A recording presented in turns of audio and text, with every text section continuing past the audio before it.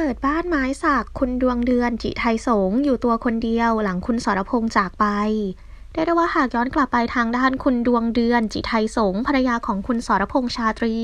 ได้เปิดใจเผยความรู้สึกเป็นครั้งแรกหลังคู่ชีวิตนั้นลาจากอยู่ด้วยกันมานานกว่า35ปีค่ะโดยล่าสุดนั้นทางด้านคุณดวงเดือนก็ได้บอกว่าสาเหตุที่สรีระร่างของคุณเอกสรพงษ์ไปอยู่ที่อุทยานมหาวิหารสมเด็จพระพุทธจารย์เพราะว่าที่ตรงนั้นเนี่ยเขามีความผูกพันแล้วก็มีความรักมากแล้วก็สร้างมาด้วยกับจิตแล้วก็วิญญาณของตัวเองตัวตนของเขาอยู่ตรงนั้นก็เลยอยากจะพาเขากลับบ้านไปอยู่ในที่ที่เขารักแล้วก็ที่ที่เขาสร้างมาซึ่งตลอดระยะเวลาที่เขาป่วยเขาพูดเสมอว่าคิดถึงอยากจะไปแต่ว่ายังไม่พร้อมพอถึงวันนี้ที่เขาจากไปตนก็เลยคิดว่านี่คือสิ่งที่เราอยากจะทำให้เขาแล้วก็คงจะตั้งบำเพ็ญกุศลไปเรื่อยๆแล้วนอกจากนี้คุณดวงเดือนก็ได้เผยเอาไว้ด้วยว่าคือตอนนี้เนี่ยก็เรียกได้ว่าพี่เอกเขาไปสบายแล้วก็ไปอยู่ในที่ที่ดีที่สุดเท่าที่มนุษย์คนหนึ่งที่ละสังขารจะไปอยู่ได้ก็รักพี่เอกมากๆเลยนั่นเองล่ะค่ะ